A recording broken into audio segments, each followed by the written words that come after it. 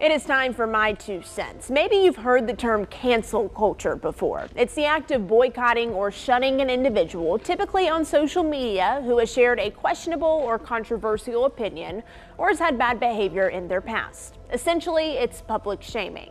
It started rising in popularity a couple of years ago. People, brands, and even groups were all canceled. But now there's a shift. People want to cancel culture. Now, I'm a firm believer in second chances, redemption, and grace. Your past doesn't have to dictate your future. But when everything is recorded on the internet, every random tweet or share, it's hard to escape your past, even if it isn't who you are now.